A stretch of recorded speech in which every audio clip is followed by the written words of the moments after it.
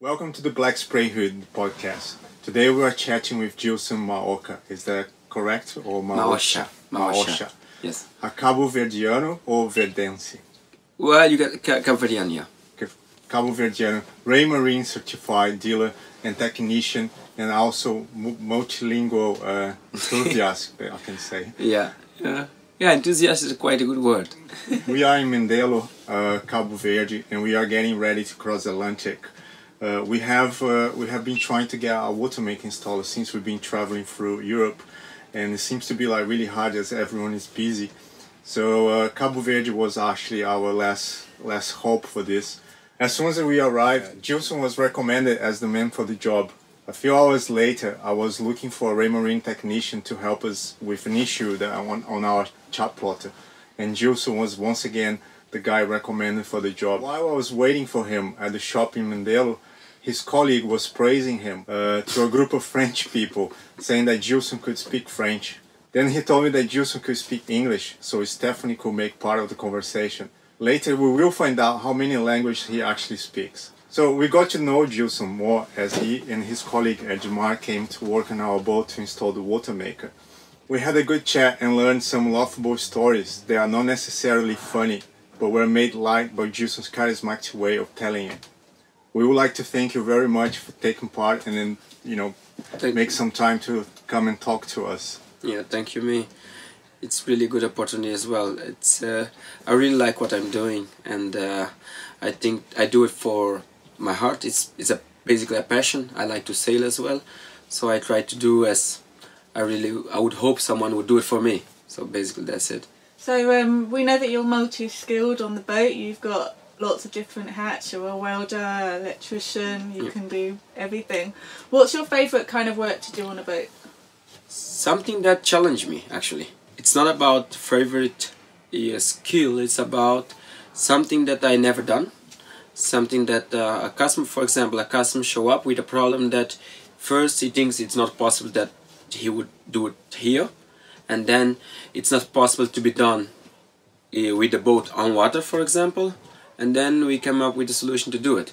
So it basically I try to bring the impossible to become possible. So that's what really motivates me. And as hard as it is, then I have to, of course, I have to sleep at night there, try to think into a solution, and then come up with an idea how to fix the problem. Because for me, it's about you have an issue, you have a problem, and I'm here to bring the solution for it. And as the logo said, well, wrong shirt, wrong shirt. As normally the company logo says, if it's man-made, we can fix it. And I try to live by that saying. So if it's something that is made by man, and if it's only a matter of try to think about and get a solution, and that's it. If I get a solution, then I can fix it. So if I can understand it, I can fix it. That's the whole idea. Yeah. For context, Gilson's just been diving in a boat, so he's had to go and get changed. Yeah. But normally he's wearing the boat CV exactly. logo. So how did you start working with boats? Well, I was supposed to be an architect. So when I finished school, secondary school, and then I was applying for university to be an architect, and then my father died. So because of that, I had to sustain my family, and I had to come and work instead of going to university in this case. So I started as a trainee in that time. First, even before starting a trainee, I started as doing civilian construction, like as helper. And then I saw at the school, when I went to get my documentation, I saw at the school that the company Boat CV was looking for trainees. So I applied, and they chose me on a program of trainee for 6 months. And then after 6 months I was hired by the company, and since then, that's been 15 years now. Oh wow. Yeah. And did you do your training here in Mindelo, or did you travel? Yeah. Initially, all my training was based in Mindelo for the first 6 months, 2 years, and was in Mindelo, and then I had to go to UK to get certified by Raymarine. And then from Raymarine I also came back, get also more knowledge by doing things, and then I start I make a big step on welding as well, so I got certified also by welding. So now I'm a Bureau Veritas certified welder. And also by the meantime we met the Furuno guys and also the BNG representative in Mindelo. We start working for them, so we have kind of a partnership as well. So, but I'm officially I'm a certified Raymarine dealer and a certified welder, aluminium welder. Oh, that's great. So, what about languages? Like that was the first thing that we learned about you, that you could speak different languages. How did you learn them? Talking. I talk too much. Well, it's all about I talk too much, even in my native language. Some people that are picky with me normally says I talk too much, and even my wife says I talk too much. I guess that's true, because I know that I talk too much. It comes from family. So, but for me it's about meeting people, you know, sharing experience, sharing my life. I don't have a wall between what is my life, what is my professional. I try to be always transparent, so like an open book. And normally it's not rare that you will find me telling something true about my life that normally you would consider that I would save for me as private. I'm an open book in general, so I try to talk with people, and as better as the conversation, then I can open more, and then we can talk more, you know. It's then also in order, because I believe it's trust is something that I have to give first and then I will receive. It's not that way around. If I'm close, people won't open to me as well. So I try to be as clear as possible, and then people will do the same to me. So that's it. So what languages do you speak? I speak more or less English. Yes. I speak English, I speak French, I speak Spanish, a little bit of Italian. I'm learning German, so it doesn't count. And also Chinese doesn't count. So the ones I really speak is English, French, Spanish, Portuguese, and my native language is Creole. So 5 languages. And you told us that there are different forms of Creole on the different islands, the 14 islands that make up Cape Verde. Yeah, we have 10 islands actually, and one is inhabited. It's St. Lucia. It's a preserved island, so it's natural reserve. But we have 9 islands that are habitated, and each island has its own variant of Creole. For example, to give an example, from San Town to Mindelo. I'm originally from San Town, but I live in Mindelo since my 40 years old.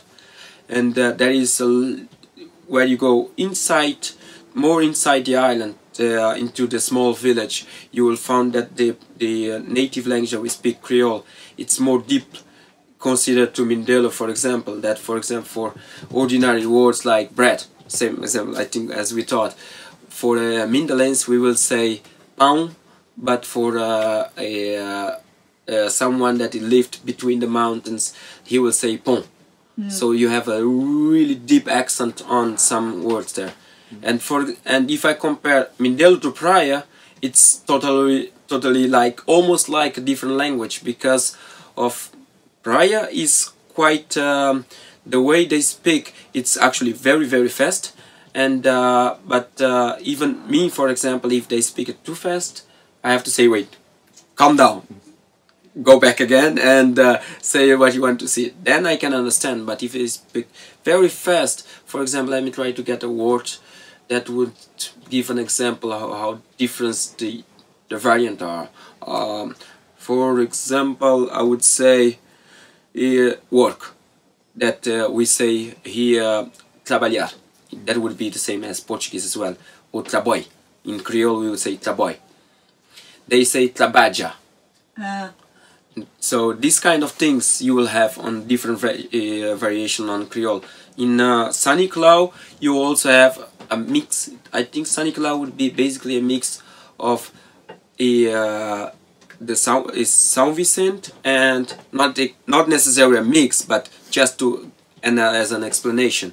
Because Sunny Cloud also has his very particular way to speak, but it would be more smooth compared to Praia as well, but also you would find difference between Mindelo and Saniclau on the intonation that they give on the word. For example, they would say, if you would say subir para cima or subir para arriba in Creole, in Portuguese would be subir para cima, or in English would be going up. Yeah. For in Saniclau, they would say subir para loa. Okay, yeah. Subir para loa. So it's completely different word. Yeah. And the first time I arrived in Saniclau, I know few things that they would say, but I was like, oh.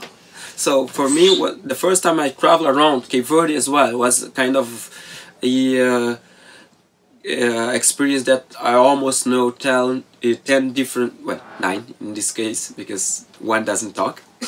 So 9 different islands with very specific variant of Creole. Are there differences in the culture between the 9 inhabited islands? Yes, there is, for example, Carnival is something basically from Mindelo. Now there is there also Carnival in San Nicolau, and they are promoting now a Carnival in Praia, in Santiago, but Mindelo started the culture of Carnival, and the San Nicolau also has a very specific type of Carnival. It doesn't even compare to the type of Carnival we have in Mindelo.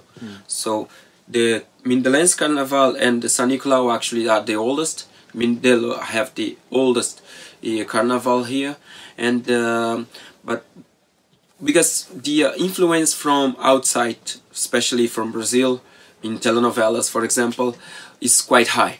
So that also brings a lot of things that we can, because Cape Verdeans in general is we have the identity. If I would try to bring it into one word, I mean, that would be hard actually, because it's mostly how we live. So it's really hard to describe it in a word. It's mostly people want to, in Mindelo, for example, they want to have fun. They have music and culture. So that is natural that you would find every weekend you would find close to the beach that we have a 15-minute walk. We have a beach there, and you would have lots of small bars doing live music. For example, Cesaria Evra started over there, and all of the elder singers that we have, mostly the elder singer died, but they really made a career and they started singing on the local bars. And is that La Gina Beach? La Gina Beach, exactly. Yeah. So and in Santiago, for example, then they would have something that we call batuk. For example, batuk, it's a tradition of that you will have. It's like a circle of women's, only women's. It's a few times I've seen men's there, but basically women's. And then they have basically a small bag of things inside. I never knew what they had inside, to be honest. But they and then they would play like this. It's basically drumming. Yeah, exactly, drumming and people singing, but mostly improvisation. So if someone disturbing them, they would send a clear message to that guy that is disturbing them on that music without losing the rhythm and all this. Wow. And let's see that. yeah, that's really good. And I will send you some videos about it. But if you get a chance, I will see if there is possible to get in Mindelo if you stay long enough. Compared to San Juan town, for example, the island that I came from, we have San João or San João, the Saint John. It's a party of Saint John that's really big in San Juan town. Actually, that's the only island that really makes a party of São João. We call it in San Juan town, we say São João. It's not São João. So that's also because of the variant of the Creole. And that will be 3 days a party. One will go to it will start going to a place called Ribeira das Patas to get a saint, then bring the saint to Porto Novo, doing the party there. It's basically a party between drums, people, all related to having fun, and then church. So it's a party related to church because he's a saint. And then the last day would take the saint back to Ribeira das Patas, and by walking. And is this the Catholic church? Catholic church. Yeah. Yeah. We are a state of lake, so we don't have exactly a religion on our in Cape Verde in general, but it's basically we are tolerant to all religions. We have We have the Muslims, we have Christians, we have Jews, we have Pentecost, and basically it's all church. And now with COVID and also with problems with Cape Verde, have a really really high rate of alcohol problems.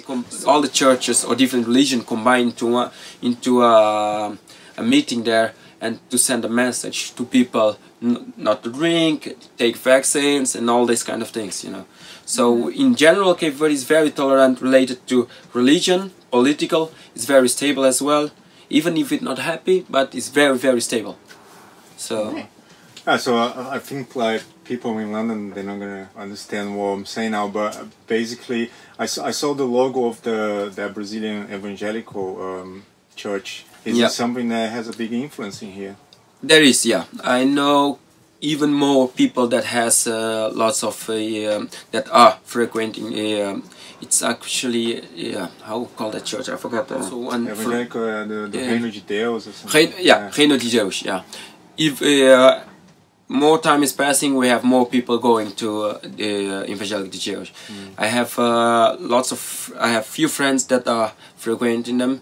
So me personally, I'm a Christian, so I'm not going at the church as much. I would wish to. I would like to go, and but I do believe in God, and but I respect all the ones, all the other religion. You can believe in Buddha, you can believe in Allah. Doesn't matter what is your belief. You can believe in C. For me, it's basically maybe it's just a different word for the same thing that I believe. So I respect yours, respect mine, and that's it. So we're all friends. Yeah, I was going to do more like questions related to the boating world, but I can come back to that later, because we've been talking about carnival. I know that you have different celebrations, you have different carnivals in here. Could you explain a bit for us? Yeah, well, it's not exactly different carnivals, but we have the main carnival that is also in February, and it's almost in sync with the Brazilian carnival, because when we finish our carnival, you're getting the results, or another way around as well. So but our carnival here, it's a mix of what we used to do basically in daily lives. It's often to find people even almost naked on the streets celebrating carnival, for example, and lots of drunk people as well, doing stupid stuff, but also funny stuff. And we have a saying, it's carnival, so nobody takes at the bad side. Yeah. So, but in carnival in generally, for example, in summer we have a carnival that's more for to show. It's about showing, especially for the immigrants that didn't have the chance to get carnival, and also the tourists also that are here to get a chance of having carnival as well.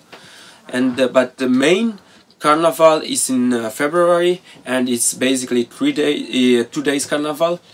One would be a presentation of Samba Tropical that is not it's not a competition, it's only group going.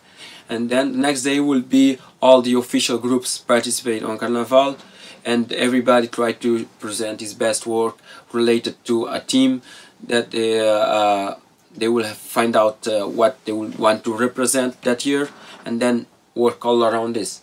And we had last year, if not last year, we had COVID, but the last carnival we had one group that represented the cultural of Cape Verde in general, Morna, Coladeira, all the musicians and all this. We had also groups that represent Africa. We have a group that represents part of the sea and wonder of the universe. So it's about a dream, basically. It's a dream world, and you want to present as much as you can and have as much fun as you can, basically. That sounds really fun. It is. And then we have Mendingas. It's nothing related to carnival.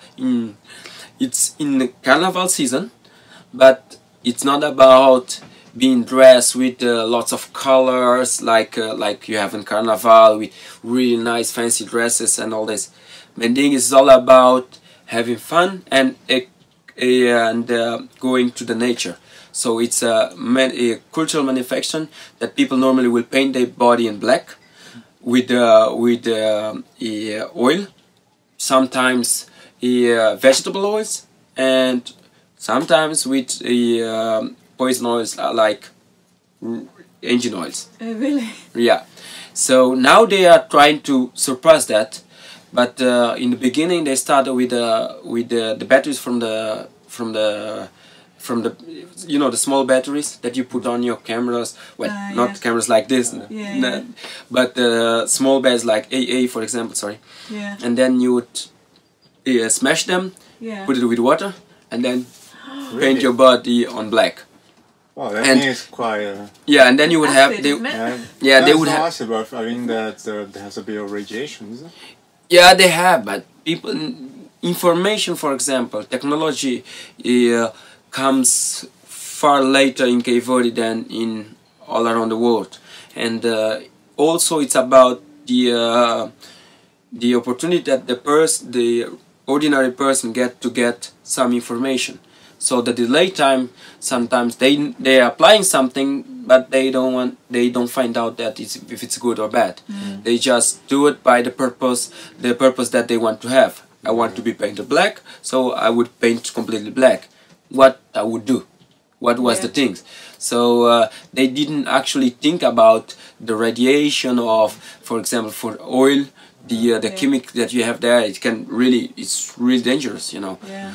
But now, fortunately, with also with help of Brazil, on this case, they presented more environmental friendly and more skin friendly products that they can do basically the same thing, but not to harm their health. Yeah. Good. Yeah, talking about environmentally friendly and going back to the boating world as well, I can see that the locals are have really conscious about the environment. Funny, we're in the marina now, and then I think the majority of people here are like foreigners like us. They're all foreigners. And we've seen some weird attitudes, and we found something like really weird as well. I think for the first time I've seen it, we saw like human waste basically. A turd. Yeah. like this object It's floating. yeah, it was floating next to our boat. So It was disgusting. yeah. So anyway, is he only us, or is it something that you have noticed? Like, what do you think that makes people find that it's okay to trash other people's country? It's quite a hard question. You know, I think it's all about the what you learn as a kid, and then when you are a grown up, if you have good values, then you would do or you wouldn't do certain things. And in this case, for example, that's actually quite natural sometimes to find some dirt floating around, you know. And unfortunately, because we have toilets at the marina, obviously, so they could go there and do what they have to do. But they decided to do the boat because maybe they like the boat too much.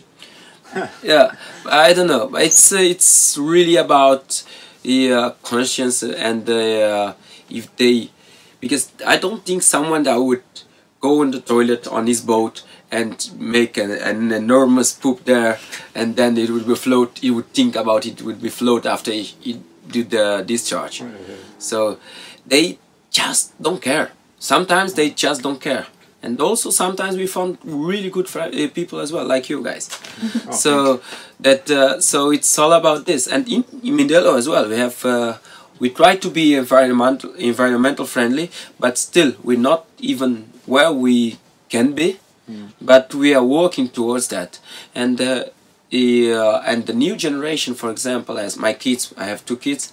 My kids, I try to teach them exactly what not to do to pollute your environmental land, because there is no planet B as well. So you have to take care of this one, and that's it. And for the new generation, that's basically the message. It's taking care of what we have, not expecting that someone miraculous will find a place to live. This is, and if they found, it's not for all of us. And just to like shock our friends, like, do you mind repeating the story about the divers they told us? The work I was someone using the toilet when yeah. We had this time. Then the guys from a boat, they hired a guy to clean the hull underwater. So the guy was there cleaning the hull. You know, it's actually clean the hull is not easy as it is. but as it looks like, especially if you have to really clean it. One thing is go and scrap a little bit, one thing is really clean it and get paid, because if the owner dives and he found the boat is not completely clean, he will have problems to pay. So if it's paying for clean, it's really clean, and that takes about 2 hours, 2.5, 3 hours, depending on people and depending on the boat. But one time we had a case that they hired a diver to go and clean the hull, and the guy's there clean the hull, and then suddenly he sees a huge mark of kind of stain area there around it, and we obviously knew that someone was using the toilet. But I mean, you hire someone to go under your boat and then you go in the toilet and you press a discharge on shit around him. It's not bad, it's not good. That's not fun, so try not to do that, please. Oh, so yeah, so for me, like, the reason that I took offense with some of the attitudes I have seen is that even know so little about Cabo Verde, as a Brazilian, as soon as I arrived, I felt the connection. You know, I feel like I'm in Brazil. You know. Having said that, we had the chance to check out some live music, and a big part of every musician playlist were like Brazilian music. Do you like Brazilian music? What do you think about it? Of course, I mean, all Cape Verdean like Brazilian music, and that's also why we have Carnival. I think it's basically because of that. And there is a song from Cesária Évora that says that Cabo Verde é Brasilzinho.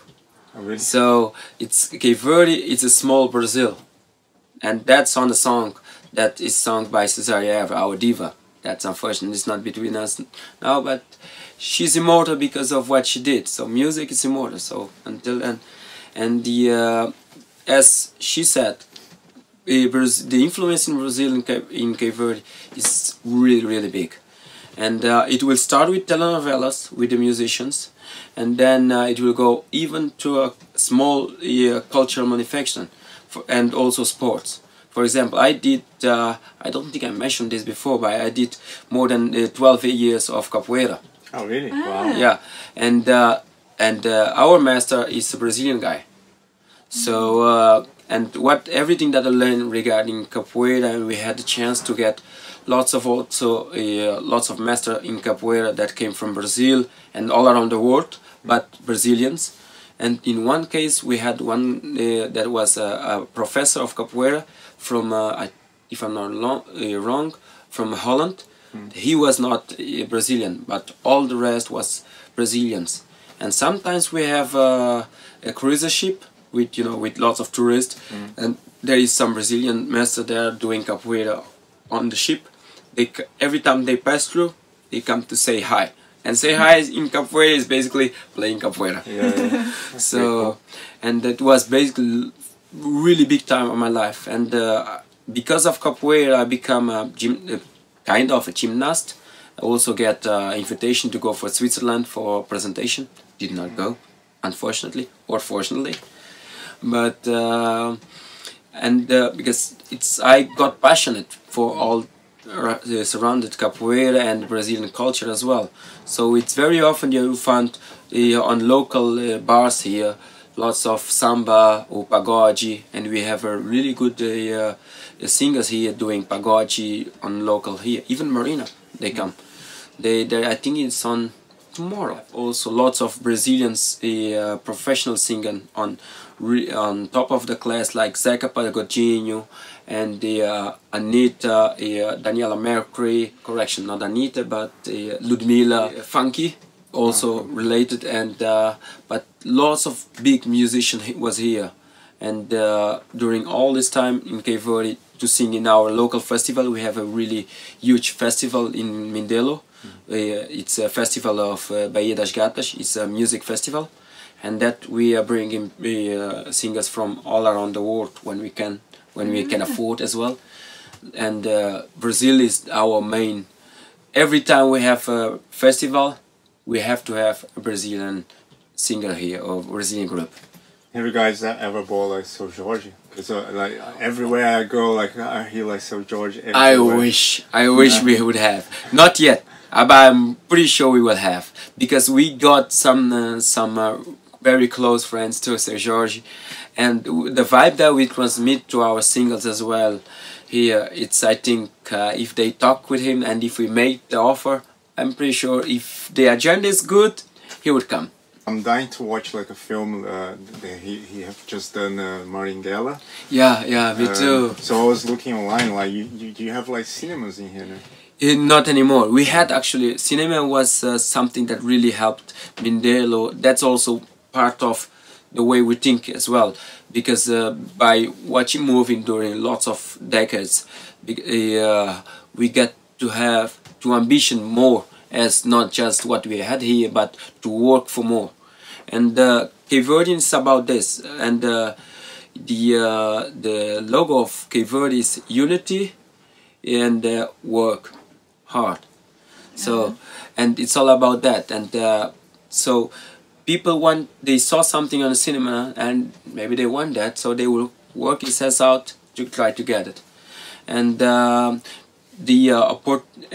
cinema that we had, unfortunately, they closed several years ago. But now things are changing and they're talking about building another cinema. So I really hope, because it's really part of the culture in Mindelo, and all Mindelenses feel sorry for what happened to the oldest one, and they are waiting for a new one.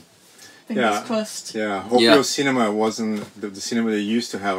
I really hope that wasn't bought by the Igreja Universal do Reino de Deus. Because like you said, I respect religion as well, but I used to get really annoyed with them because they used to buy all the cinema theaters, and then a lot of cinema closed, and it's quite yeah, I have my own complaints as well regarding the church itself. It's not exactly related to the religion, it's about the church. The methods, it's how they do, you know. It's basically, I don't believe any church that you have to bring part of your salary, demand actually. It's if you do freely to help people, that's good, and we should all of us should do the same, try to help our friends and the ones in need. But if you're demanding money to be on this church, I wouldn't take that as a good church. Related to religion, I respect all, but I don't respect even in Christian as well. There is bad stuff in Christian, there is bad stuff in Reino de Deus. And if you're not seeing it, it's because maybe you are part of the scheme or you are blind enough. So if you are going to a church, or if you are a part of any religion, I would say, it's all about the love, it's all about what you can do to others, because I believe what you can do to others will also multiplies in favor to you. It's all about being happy in life, not mugging around, you know. And if you are just taking your money and you're still unhappy, it's not giving more money that will save that. When you mentioned that when you used to live with your mom, she used to have cats. Like, how many cats did she have? 9 and a dog. 9 cats and a dog. Can you name all the 9 cats? Oh, it's been so far. I mean, more than 10 years now. We had Branca. Try 4. Well, we had Branca, we had Pintada, we had Tigresa, and but there's one that it's really been way too much time without cats. And also was my mom's cats. But we had Branca, Tigresa, Pintada, and Pretinha. Okay, so at the end of every episode, we do like a silly question. So if you could take your mom's cats to a carnival, which costume would you give to every one of them? But you need to name them. 9 is a lot. No, 9. I said 4, but you can do 3. Yeah, 3 or 4. 3 costumes to a cat. Yeah. The first thing I would dress for sure, I would dress one of the cat as a dog. Which one? Probably Pretinha. Oh. And, because we had another one that was called Mutant. Yeah, part of the influence of the telenovelas in Brazil. Right. Yeah, in Brazil there is a telenovela a few years ago that was called Mutant, from Mutants, and that cat was unnatural. She would stay there, walking out there, and out of nowhere she would just jump on 2 meters here. So we would call that cat Mutant. And so that cat I would probably dressed as kind of related to a mutant or something. But we had a cat that was all black, and she had a temper almost like a dog. That's why I would dress her as a dog. Yeah, I would dress her as a dog, and also because it would be very funny. And then pintada, I think I would just paint her. But not with battery acid. Yeah. What? Not with battery acid. For sure, not with battery acid. Yeah, and then the Branca, because she was white, I don't know. Just paint the lips, I don't know. But for sure, I would mutant, and Britannia would be dressed. That should be probably, if I would have to take it to a carnival. Yeah. Oh. Thank you so much. Yeah, thank you very much for your time. You're welcome. It's been a pleasure. Me too. We really enjoyed it. Yeah. I told you I talked too much. No, I learned so much. Yeah. How much trash that you have. And for example, we have lots of activists in Mindelo. I'm an activist actually, and but you would find lots of activists in Mindelo that very often, when they see lots of dogs destroying a bin, or that you put trash close to a bin and dogs will destroy it, they will publish that on the Facebook to call the mayor attention that that's a problem. Yeah. So it's very often to find this. And now in Praia as well, they do basically the same, and all the islands. And as I travel all the islands, the island that I found out that I couldn't see any trash rolling on the street actually was Brava. Brava, I think for me, was the most cleaned island I haven't been. And Mindelo, we try to keep it clean, and we're doing quite a good job. Yeah. But when you go to the neighborhood, small neighborhoods, you would sometimes find trash, little trash there. Yeah. But we have a huge sense of community, so sometimes we gather the community to clean the area and surrounding. And we have some days that all Mindelo is doing that as well. And for example, me, I was part of I'm still part of a project that we are cleaning a place that we go for swim. It's close to the Lajinha beach, but the other part is actually the alternative to Lajinha beach. That there is no sand, it's basically rocks there, but there's a small artificial pool there, and we are removing all the sand there to bring it back to its old life as a colonial place. Because before it was really a pool, but when they build a shipyard, a big shipyard that we have called Cape, they throw a lot of sand there, and now we are taking all the sand, try to remake it as it was. Well, not as it was, but better than it was. And then give it back to the people, because the country is people. It's not land. Country is all about the people. Yeah. So we are trying to that, and also on the mean process, because education is something that we still have to improve as well, especially political education. There is lots of people that I would say mostly of the more than 60% of the people take the political as almost as a football team. That is no good for development of a country. Because I'm aware that maybe you have your preference for which party you would vote for, but you shouldn't be blind, and when there is something bad you have to say, hey, I vote for you, so pay attention, do this right. That's a really good way of looking at it. Yeah, I think you're gonna I feel have like I've learnt something. on top of your 100 careers or skills, now you're gonna be a politician. So.